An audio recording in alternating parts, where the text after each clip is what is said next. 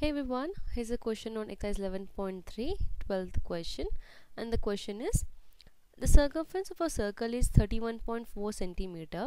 Find the radius and the area of the circle. Take pi is equal to 3.14.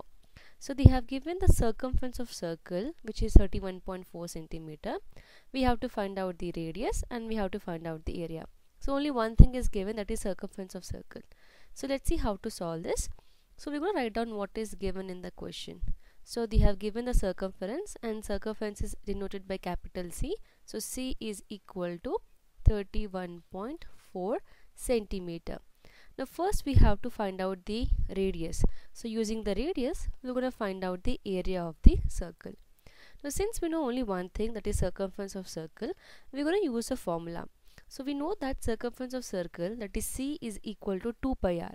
So 2 pi r will be equal to 31.4.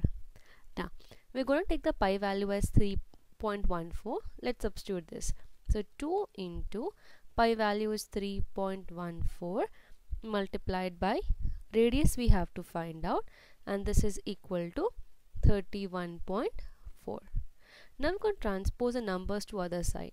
Now since 2 and 3.14 they are in multiplication, when we transpose this to the other side, it comes in division.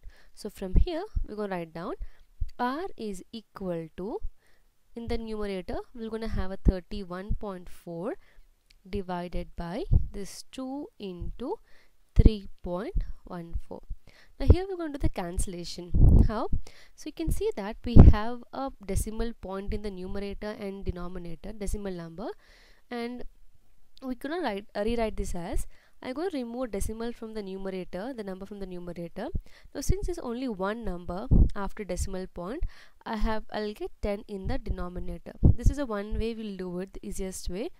I'm not explaining how we got 10 here. I hope you might have learned this in your previous classes, how we are removing the decimal and how we get the 10.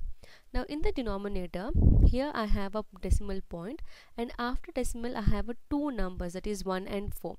So I'll get 100 in the numerator. So remove the decimal, we'll get here 100 in the numerator. It depends upon how many numbers are there after decimal point, that many zeros we'll get. Now we're going to cancel the number. You can see we have a 314 in the numerator and denominator, they'll get cancelled. We can cancel 10 and 100, 10 ones are and 10 tens are 100, and then 2 ones are and then 2 fives are 10. So therefore from here we got a radius is equal to 5 centimeter. Now using this radius we're going to find out the area. So area of circle is pi r square, and pi value they have given is 3.14 multiplied by 5 square. 5 square means we have to multiply 5 two times, that is 5 into 5, which is 25. So 3.14 multiplied by 25. So when we multiply this two number, we'll get here 78.5 centimeter square. I'm not multiplying the numbers. I hope you know how to multiply the numbers. When you multiply these two, we'll get 78.5 centimeter square. So we found the radius and the area using the circumference of circle. I hope this question is clear.